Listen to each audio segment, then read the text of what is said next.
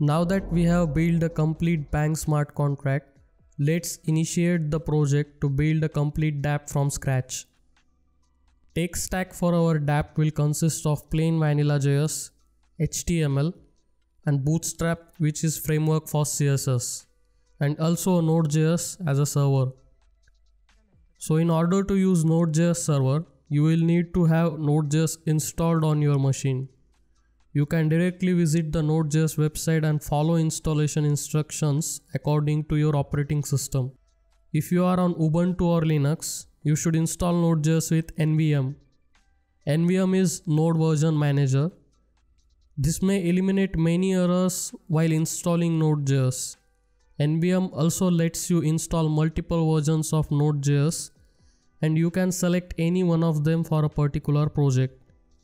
Many users get permissions errors while using Truffle or any other library. So it's better to use NVM on Ubuntu or Linux based operating systems. You can use these commands to install NodeJS through NVM.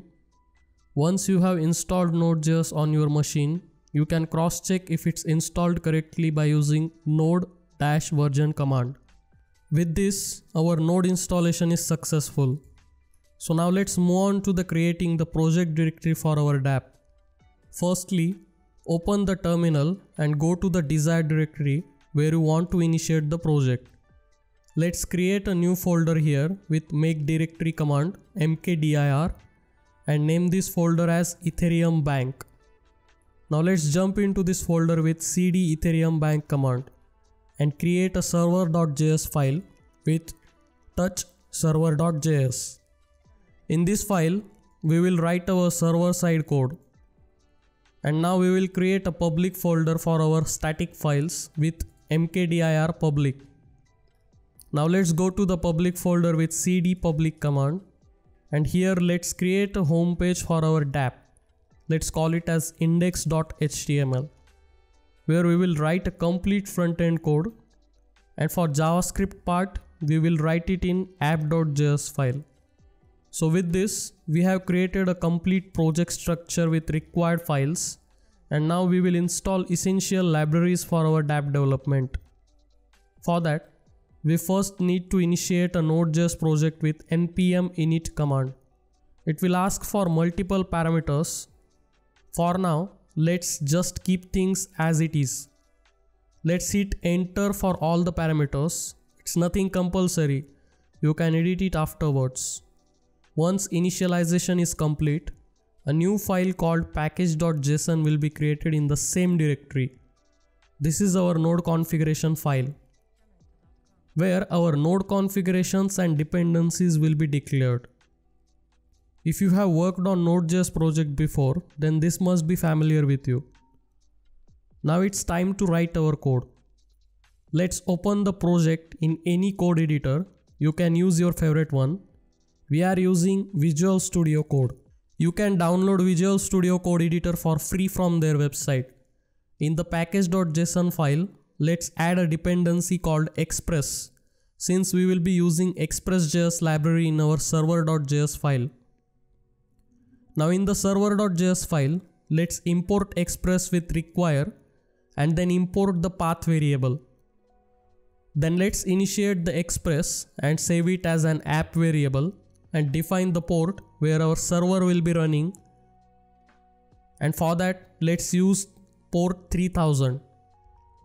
And then to serve the static files like HTML, JavaScript and CSS, we need to specify the absolute path of that folder.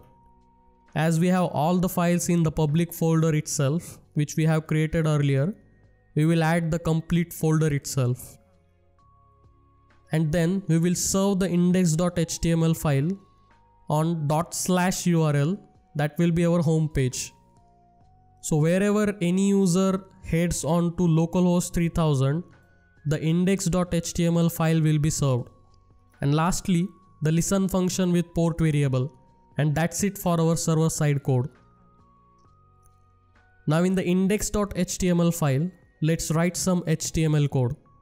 If you are using Visual Studio Code editor, then you can directly type doc and hit enter to get the basic HTML snippet. let's change the title of document from Ethereum Bank, right?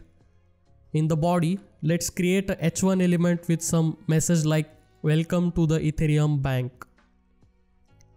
Now back in the terminal, let's install the dependencies required in our Node.js project. You can use npm install command. And then let's start Node.js server with node server.js command. It will start a server at the defined port, that is localhost 3000. Now open your favorite browser and head over to the localhost 3000 URL. You will see a web page and the text welcome to the Ethereum Bank. That's it. We have created a basic web application snippet, and now we will see how to connect this web application with MetaMask in next tutorial.